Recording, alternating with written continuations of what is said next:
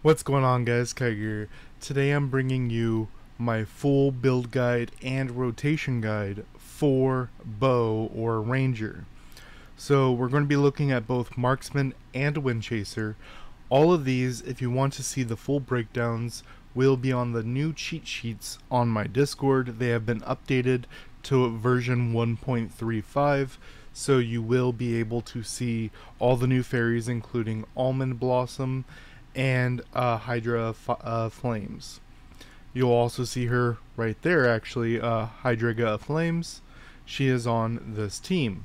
Now, first, I will start off by talking about the fairies that I am using.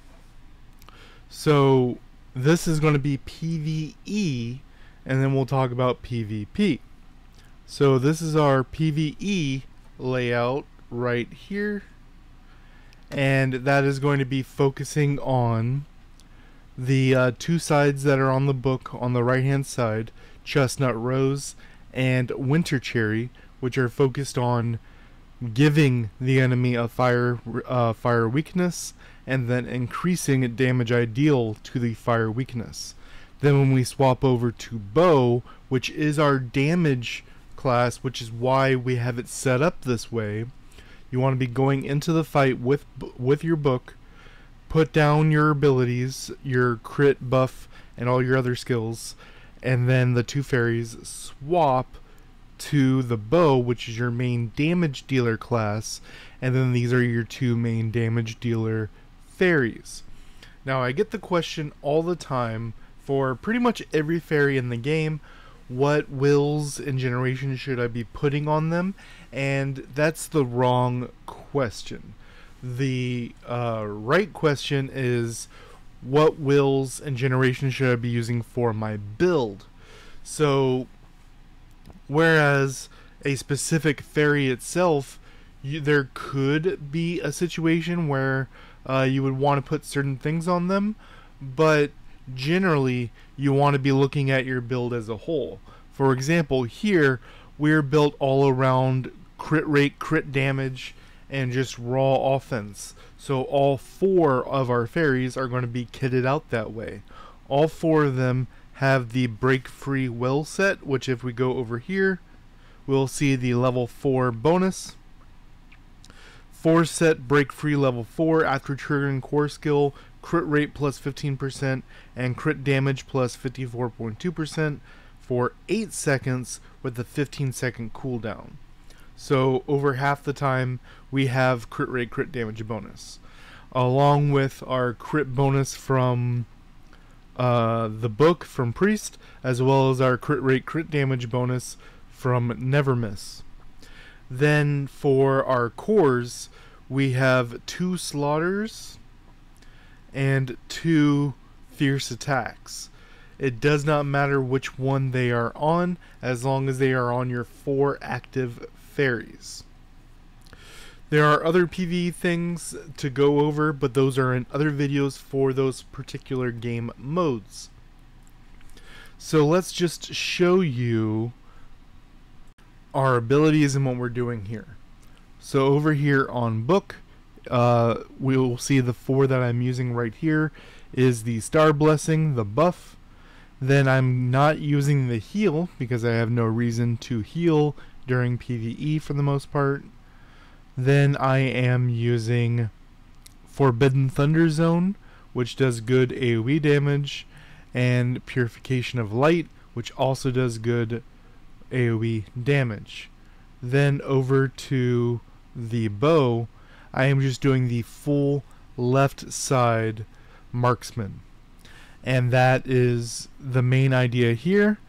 I'll show you right here. The main idea is whenever we use any of our abilities, our basic attack lights up green. Then if we use the basic attack, that's Shattering Arrow. And then Shattering Arrow lowers the cooldown of our ultimate skill, Multi-Arrow.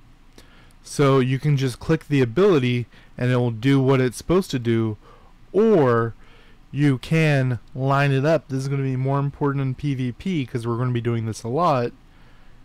Bam, bam, and then tons of damage going out. Now, we're using the second ability right here in PvE, but we're not going to be using it in PvP. Even though it can be used for more shattering arrows, so we can get our ultimate more fast. So right there, our ultimate faster. It locks us in an animation, as you'll see. Bam, bam, bam. The amount of damage it's doing is good, but it takes too long to make it it takes too long, especially in PvP, where people can jump on you. Then we always want to be using our never miss right before our multi-arrow. And that is to increase the damage, as well as our multi-arrow can hold 3 stacks of increased damage. And if we have 0, never miss counts as 2 stacks of it. You will see this by our multi-arrow having the golden circle around it. It will not tell you how many you have, but that will. Above our head we have the second charge of the green above our head. We use another ability. The ability doesn't do it. It's the shattering arrow. So now we have level 3 of our multi-arrow bonus. We use the multi-arrow, they go away, and we're at 0. Never miss gives us full right there. Now we'll jump over to showing you the full rotation of what you should be using. So remember, this is PvE. Alright, summon the dummy. And then this is your full burst window. Reset. That is just for this class. We're doing a whole build here. So we're going to be starting over here in Priest. So Priest, buff, throw down the 3 abilities, throw down the 2 fairies, and then swap over. 1, 2, 3, keep it going. Stop. Whenever there's a second of no damage, it stops it. But that is the main combo. Wait, I'll skip forward a few seconds and then show it to you again. Alright, so we're going to want to be going from left to right with our abilities. All of them are set up that way for PvE. So we're going to do 1, 2, 3, 4, and while we're in between button presses, we're going to be clicking on our fairies. So 1, 2, fairy, 3, fairy, 4, swap, 1, basic attack, 2, basic attack, 3, basic attack, ultimate. And then you're able to immediately go into 1, 2, and then it should be 1. And then if you're hitting an enemy, this is going to give you cooldown on your ultimate, and you should be able to get a second ultimate off of that kind of window. If not, there is a secondary way that you can take if you're not getting good procs, and that would be 1 basic, 2 basic, 3, 1 basic, ultimate. And those are the 2 main ways. Now, if we swap over to talk about PvP, the main difference we're going to be making is effectively just swapping over shifting bolt instead of our second ability there.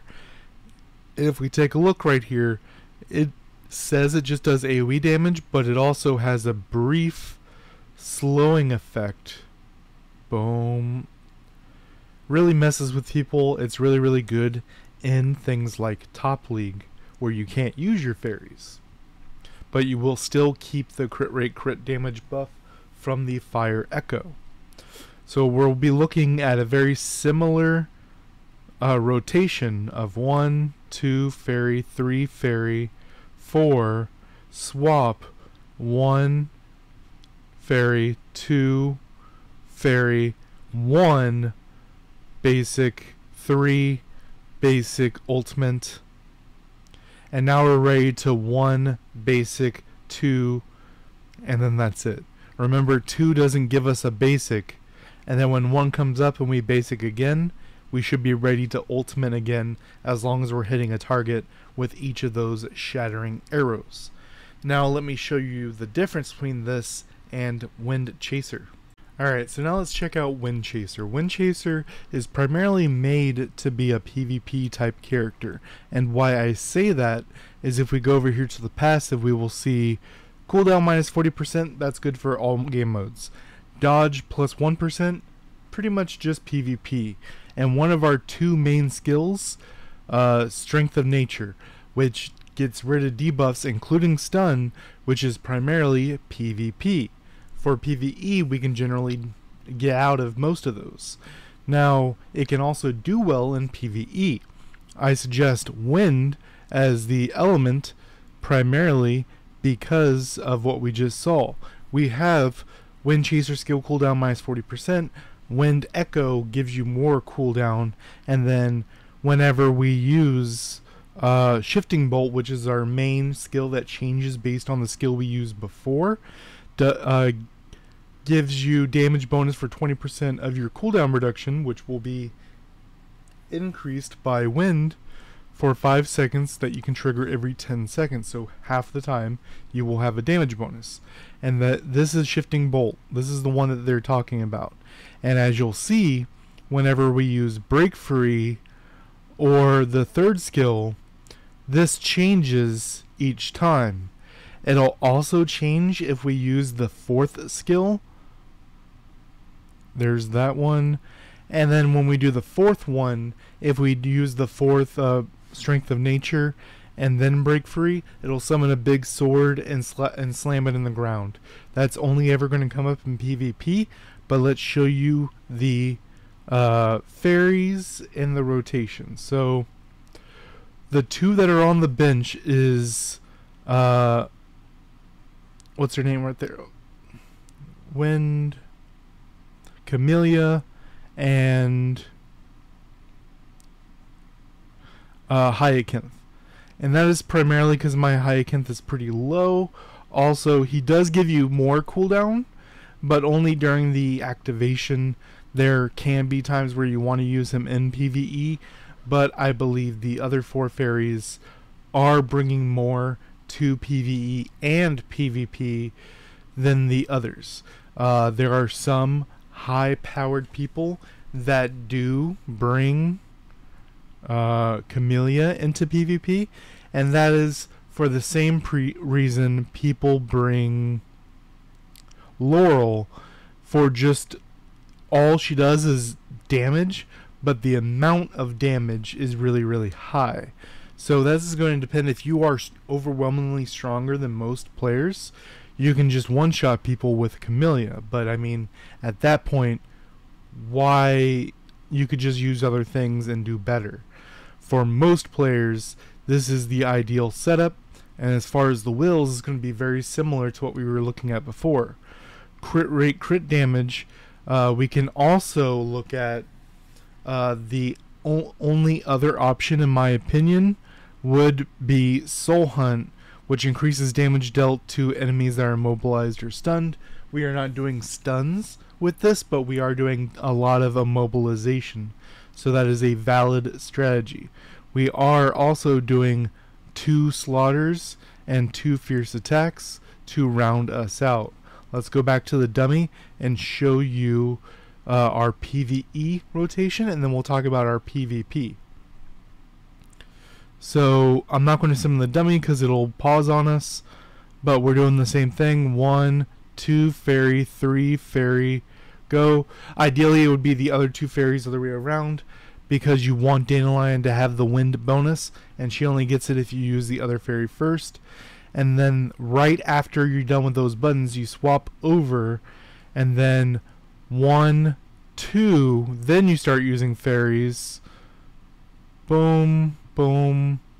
And remember, our 4th skill still does Shifting Bolt, even though we can't make use of it. So it's a good filler for when we're waiting for the cooldowns. And it doesn't matter if you use 1 or 3 before 2.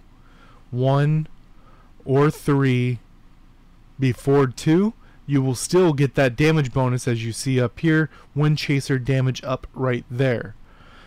But while all those 3 are on cooldown, you want to be using Shattering Arrow, and just be doing extra damage, and that is why it's a low cooldown, and we have more cooldown from the wind echo, as well as the wind chaser passive, that allows it to come up more often than even the other main class marksman. As you see, it's just always up, and so that and the basic attack is plenty of extra damage in between using any of your other abilities. Now let's talk about PvP. As far as PvP, if you're going to be doing no fairy PvP, just like Top League, you'll be using the build we just showed you. And if you're doing fairy allowed PvP, this is the build you'll be looking at. The only main change is the 4th skill, the straight arrow, shattering arrow from marksman for the no fairy allowed PvP, and then strength of nature, our 4th skill from wind chaser, for our fairy allowed PvP. The reason being, fairies are the main sources of stuns, and most fairy allowed game modes like Thunder War, Crystal Battlefield, things like this, Guild War, that's generally where you'll be having stuns happen, as well as need to reposition yourself quickly. So this is going to, not invisible, but harder to see. It's like a white outline, get rid of stuns and everything, heal us and make us faster. All things we want in these fairy allowed game modes. It also changes our 2nd skill for the big sword, the big arrow that goes and crashes down on an area. Now, what we're going to be doing is very similar to what we showed you before. 1, 2, fairy, 3, fairy, 4, swap, 1, 2, throw our fairies, boom, and then we have time, 2nd skill, and then if anyone tries to stun us, boom, and we're out and about, ready to do our stay away from me strategy. Now, the only class that you're really going to have trouble with is marksman, and that's because we are a mid-range specialist. We don't want to be in melee of somebody. Let's use the dummy for example. We don't want to be in melee of somebody, but we do want to be at mid-range right here, whereas marksman hits you from over here. So where this class wind chaser is all about you can't catch me, you can't catch me, the range of these skills aren't as far as marksman, and marksman will be able to take over the battle by just hitting us at a range we cannot respond to. So that's it for both sides, for PvP and PvE for both Rangers subclasses. Let me know what you guys think down below, and until next time, guys.